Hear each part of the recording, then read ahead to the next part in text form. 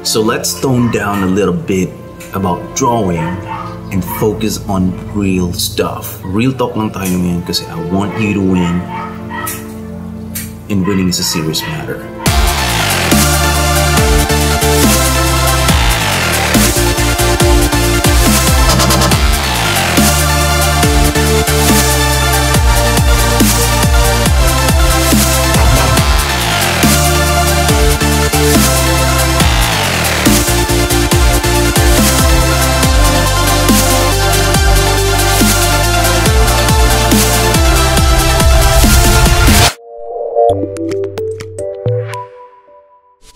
So gusto mong itumba yung laging tumatalo sa'yo sa division level.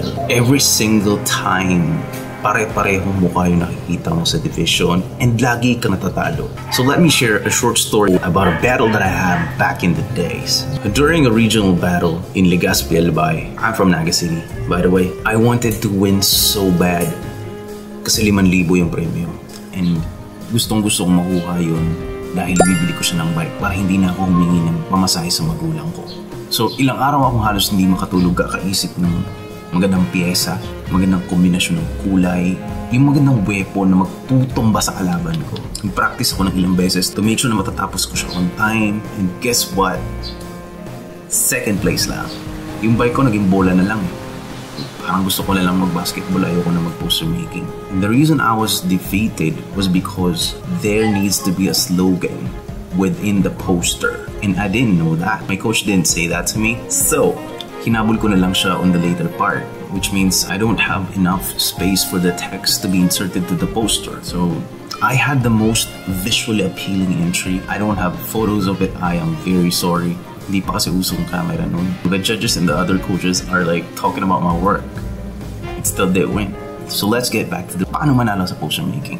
Konektado yung kinuwento ko kanina eh. So, upon years of experience joining poster making contests back in the day, imagine 2005 ako gumraduate, and until now I'm doing contests as long as it's related to art and videography. Merong 4 na bagay na dapat yung bigyang pansin para manalo, at ito ay base sa personal na opinion ko. This goes from least to the most important. Number 4, magandang drawing. It's very ironic because we're talking about posters, boy, and it's the least important factor kung bakit mananalo ka. Naiintindihan nyo mamaya kung bakit. May 3 bagay pa na mas importante sa magandang drawing. So, paano maging maganda drawing mo? Basic millennial stuff, guys. YouTube mo, buwan ng wika theme, wikang katutubo. There's a lot of result that you can absorb from what is available to you right now, because we don't have YouTube before, man. And all I have to do is to rely on what my small brain can process and base sa mga natutunan ko sa mga dati kong laban. So that's all I have. I don't have someone who's telling me like I'm telling you right now. On this part, all you have to do is to research, implement, and then do the mastery. Okay? So 3 things pagdating sa kung paano magiging magandang drawing ng poster. So again, it's research, YouTube ka, ask for someone na marunong. There's a lot of different ways. And then implementation. So you have to implement what you learn. You have to practice. Bumili ka ng napakamurang pastel. Try to do this, some small objects on a cotton bud. Implement and practice. So implement what you learn. And the last thing is mastery. Dun papasok yung efficiency mo pag nasa totoong labang ka na. So pag sinabing 1 hour or 2 hours, you have to finish your work in the most efficient way. So kung yung napakagandang gawa mo natatapos mo ng 5 hours, you have to make it 2 hours. Doon din papasok yung innovation. So ano ba yung innovation? Yung parang mag-iisip ka ng something na bago na hindi pa ginagawa ng mag-innovate ka. For example, everybody's doing on a whiteboard. Why not try to do it in a blackboard? You reverse the illustration board, then try to do your artwork on that part. So it's a little bit different, pero makakayanan mo kasi you are a master yourself. You've mastered pastel. You mastered the medium. Kahit wala kang talent, pero pag may pagpupursige ka, gagaling at gagaling ka sa pagdrawing. Ito yung sinasabing hard work beats talent when talent doesn't work hard. Alam mo yung hapos ka sa talento pero araw-araw ka nagpa-practice mag-drawing. I mean, in a year, yung ina-idolize mong seatmate mo na napakagaling mag-drawing, mas magiging magaling ka pa dun. So I don't wanna get detailed about the principles of art, like balance, proportion, emphasis, variety, movement, rhythm, all those jargons, man. You just need a draw. You have to implement what you learn. Bago ko din naman nagawa yung mga posters na pinakita ko in the past videos, I have done hundreds of them before. So that's it. The least important of the four, magandang drawing. Let's go to the third most important one. The third most important one is magandang konsepto. Dito utak na gagamitin mo hindi lang yung mata. So unang-una nating titignan syempre ay yung theme. Ida-dissect natin siya. Hihimayin natin siya hanggang sa pinakapinong hibla. So para sa akin, may tatlong portion ng pagka-conceptualize. So again, it has to be researched, it has to be implemented, and it has to be integrated. So again, research, implementation, and integration. Sa research, magsaliksi ka about the theme, wikang katutubo tungo sa isang bansang Pilipino. So dun tayo sa subject, which is yung wikang katutubo. Ano ba yung wikang katutubo? May mga simbolismo ba para dito? Search for symbols, relevant objects, icons. For example, the katutubo attire, the katutubo patterns, the katutubo symbols. Pagdating naman sa wika, you have the symbolism of books, ink, pen, light, the baybayin, and so on and so forth. Then dun tayo sa predicate, which is tungo sa isang bansang Pilipino. Ano ba yung isang bansang Pilipino? Ang isang bansang Pilipino, nagkakaisa, maunlad. Yun, may unity. Ano ba ang pwedeng simbolismo doon? Like shake hands, the dove, the symbolism of peace. And then another important thing is the supporting details. Like, paano ba tayo naging Pilipino? Ano ba yung pagiging Pilipino? So you have to think of the icons that represent the Philippines. Jeepney, Carabao, Kubo, our Philippine flag, Juan, with the guy with the salakot. There's a lot of things that you can implement in your work. So now, that goes to the second part, which is the implementation. You have to draw it, man. That's just as simple as that. Whatever you have in your mind, like the icons, all the symbols, and the concepts, you have to implement it into a drawing. Whatever style you want. And lastly is the integration. You have to integrate all the concepts that you have researched and implemented. So sa integration, tanungin mo yung sarili mo, paano mo sila pagsasama-samahin in a way that it reflects the theme? So sa napakadami ng objects na pag-isipan mo, na drawing mo, you have to come up with a way to integrate them into one where it speaks about the theme. For example, may word tayo na tungo sa theme, diba? So when you talk about tungo, it's like papunta into something, diba? So you can implement like a road that connects your concept of wikang katutubo towards isang Pilipino, diba? It doesn't have to be a road. It can be a pathway. It can be some directing lines. There's a lot of things that you can do. You just need a little bit of creative juice on how you can integrate everything. So it's actually the most important part of conceptualization. Kasi siya yung magbibigay ng kahulugan eh. I mean, pwede ka mag-drawing ng apple dyan eh. Diba? Magandang apple. But what does it mean? It doesn't mean anything. Pero pag nilagyan mo siya ng bata na kinakain yung apple, it talks about health, di ba? Eh paano kung lagyan mo pa ng libro yung kanang kamay ng bata? And it talks about education. So the integration of all the objects that you have in mind will speak of something different. So the combination of all your ideas into one, that's integration. That's how I do my conceptualization process, man. Pagsasama-samahin natin yung fragments of ideas natin into one poster. So research, implement, and integrate. At alam niyo ba kung bakit number 3 ang magandang concept at hindi siya number 4? Mas mahalaga siya sa magandang drawing. Why? Mas mataas yung relevance to the theme and yung concept na criteria sa mechanics compared sa creativity, like the art itself. Kasi usually, hati yan eh. Konsepto, tapos creativity. So relevance to the theme, and originality. Those are the things that you have to consider kapag lalaban. Minsan din di ba nakakapagtaka bakit natatalo yung may pinakamagandang entry. If you can recall, last month I actually covered a poster making at a local mall here in Naga, and it was about nutrition month. And then syempre sponsor yung mall, which is the Robinsons Mall. Same thing with what everyone is having for the nutrition month. I think it was kumain ng masto, maging aktibo, push natin to. So what happened there was both the second and the third place are far more visually appealing compared to the first place. Why? Kasi napaganda yung konsepto niya. Since Robinson yung nag-host ng contest, ginamit niya yung card ng Robinson para i-express yung idea ng push natin to, while the concept of pagkain ng wasto at pagiging aktibo is within the cart. Can you imagine that? I mean, that was so clever. So push natin to, push natin yung cart ng Robinson's Mall. I mean, that was so good. If you will look at it, the art is not as good as the second and third place, but it won. And the reason is the concept behind his work is so strong. So that's it. That's the third most important thing that you have to consider. Magandang concept. Second most important thing is the contest mechanics.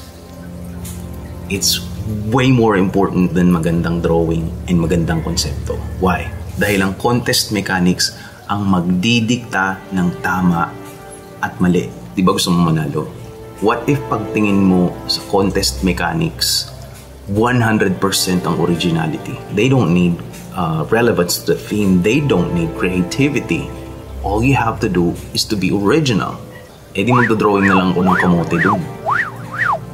Lagyan ko ng konting blending, panalo na ako.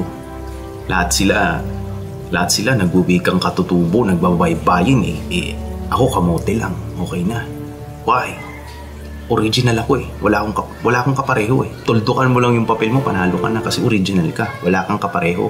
I mean, compared to the rest of the work, your work is the most original. So you can win the contest. So paano kung mali yung oras at lugar na pinuntahan mo?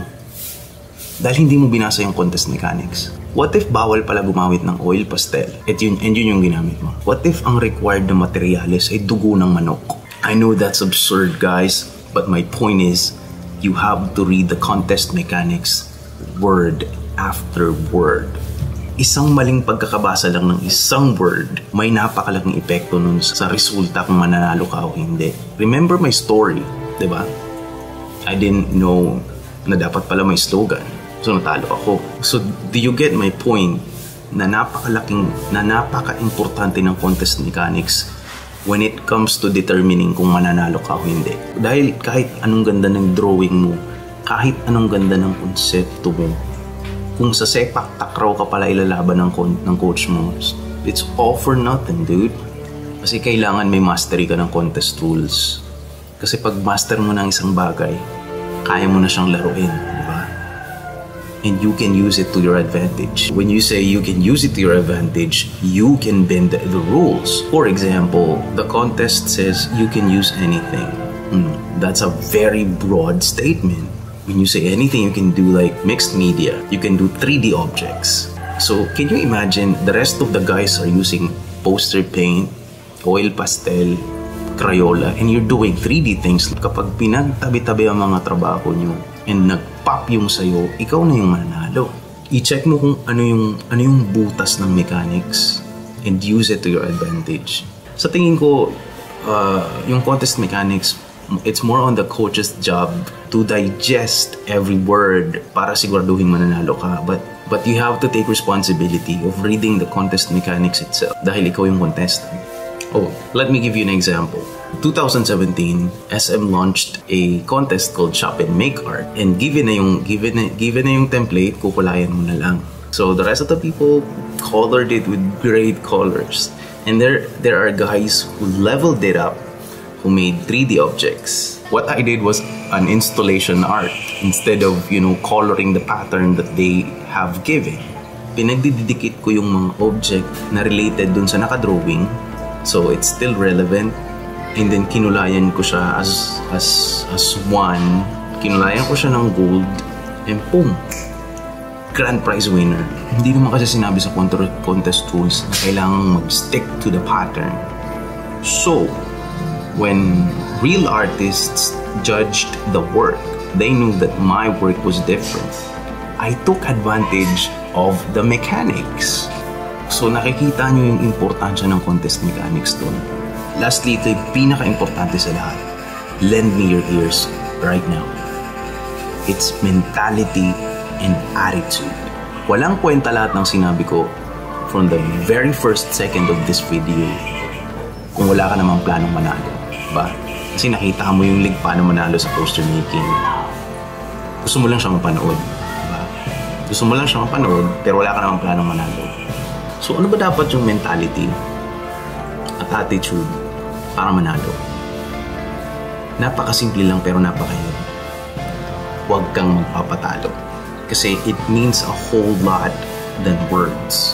Kasi when you say, huwag kang magpapatalo, gagawin mo ang lahat ng iyong makakaya as far as poster making is concerned para hindi ka matalo.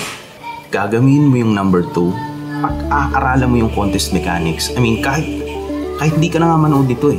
Pag nandun lang yung winner's attitude mo, yung mentality mo na ayaw mo magpatalo, there's no need for you to watch this video kasi that's the most important thing. Hindi hadlang yung assignment mo sa algebra para hindi ka mag-practice. Gusto mo talaga manalo, dapat nasa iyo yung winner's mentality na ayaw mo ng second lang. So paano mo siya gagawin? Lahat ng sinabi ko, pag uwi mo ngayon, gagawin mo yun. Right after watching this video, there will be two kinds of people.